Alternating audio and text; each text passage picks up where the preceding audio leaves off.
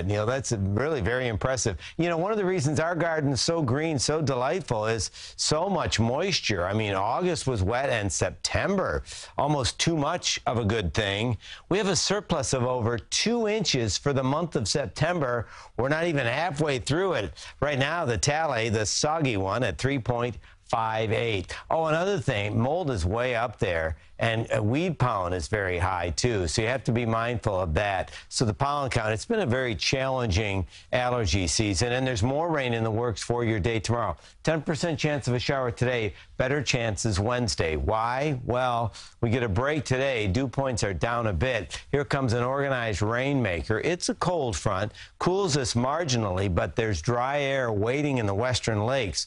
But as we time this out, you'll see into the afternoon more sun than we've seen and just a stray shower. But by this time tomorrow morning, this is when we see this organized rainmaker come through. So this is not 5 a.m. Watch what happens during the morning commute. Boom, just pushes right through.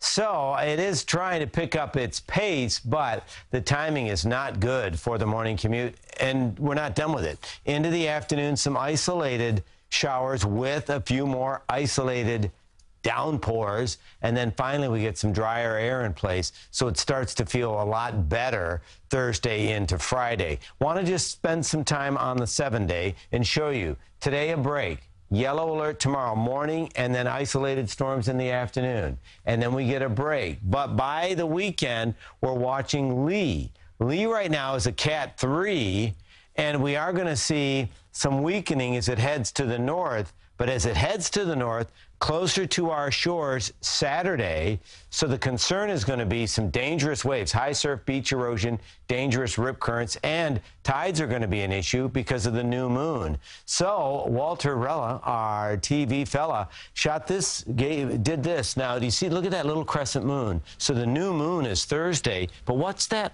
What is that? Is that Superman? So there's a big debate. Is it a star or is it a planet? I'm asking you guys. I would say planet. Yeah, it's a planet because why? It's not blinking. Shimmering. It's not twinkling. The lights aren't twinkling. Excellent. So planets beam and stars twinkle. Saturn is September is the month for Saturn. I think that's Venus. Yeah. So anyway, we love it. We always like to look up, and we appreciate that from our colleague Walter there with the good job. Steady work there. It's not easy to shoot a star like that when you work with stars like these. Walter does make it look easy, though. Yeah, he does. All right, guys, thank you very much.